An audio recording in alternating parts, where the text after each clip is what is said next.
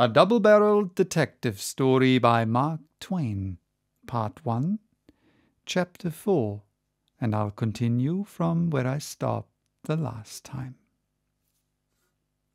2 days before the before-mentioned October morning, Flint had bought some things, and he and Fatlock had brought them home to Flint's cabin. A fresh box of candles, which they put in the corner, a tin can of blasting powder, which they placed upon the candle box, a keg of blasting powder, which they placed under Flint's bunk, a huge coil of fuse, which they hung on a peg. Fetlock reasoned that Flint's mining operations had outgrown the pick, and that blasting was about to begin now. He had seen blasting done, and he had had a notion of the process, but he had never helped in it. His conjecture was right. Blasting time had come. In the morning, the pair carried fuse, drills, and the powder can to the shaft.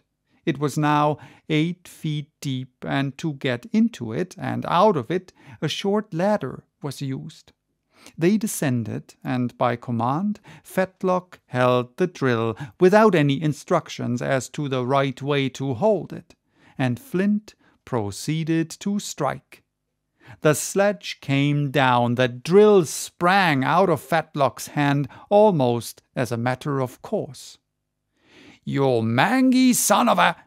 Is that any way to hold a drill? Pick it up, stand it up, there, hold fast. I'll teach you." At the end of an hour, the drilling was finished. "Now then, charge it." The boy started to pour in the powder. "Idiot!" A heavy bat on the jaw laid the lad out. "Get up! You can't lie snivelling there. Now then, stick in the fuse first. Now put in the powder.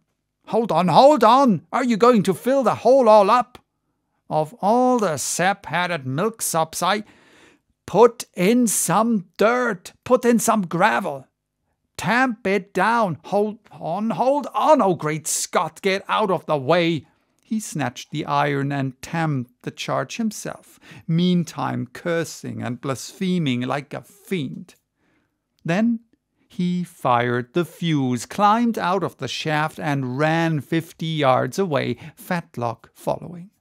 They stood waiting a few minutes. Then a great volume of smoke and rocks burst high into the air with a thunderous explosion. After a little, there was a shower of descending stones. Then all was serene again. "I wish to God you'd been in it," remarked the master.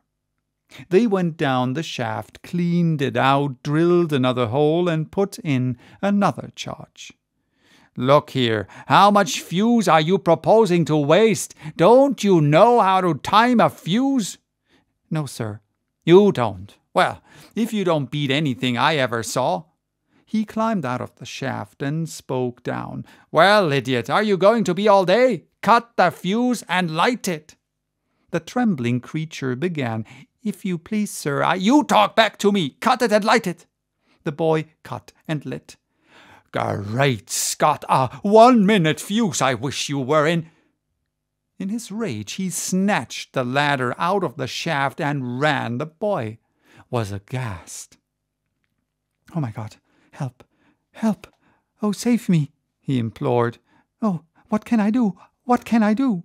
He backed against the wall as tightly as he could. The sputtering fuse frightened the voice out of him. His breath stood still. He stood gazing and impotent. In 2 seconds, 3 seconds, 4, he would be flying toward the sky, torn to fragments. Then he had an inspiration. He sprang at the fuse, severed the inch of it that was left above ground, and was saved. He sank down, limp and half lifeless with fright, his strength all gone. But he muttered, with a deep joy, "He has learnt me. I knew there was a way, if I would wait."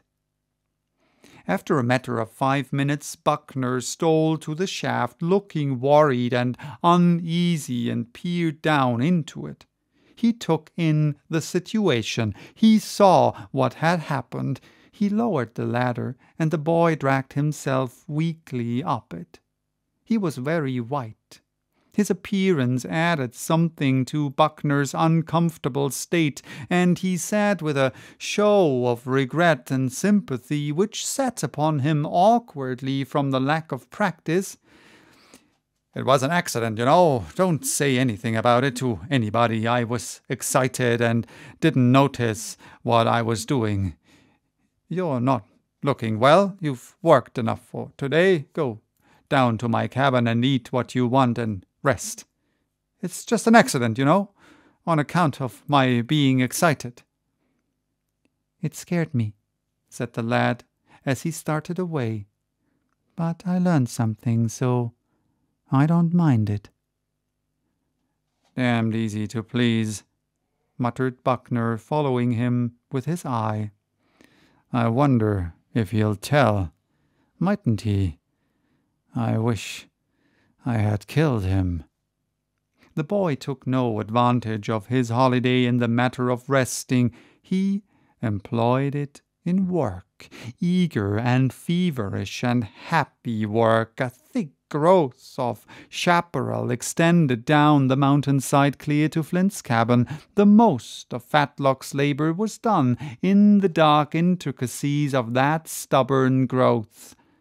The rest of it was done in his own shanty. At last all was complete, and he said, "If he's got any suspicions that I'm going to tell on him, he won't keep them long. Tomorrow he will see that I am the same milksop as I always was, all day and the next, and the day after tomorrow night there'll be an end of him. Nobody will ever guess who finished him up, nor how it was done. He dropped me the idea his own self, and that's odd." So that one's for today. Bye-bye.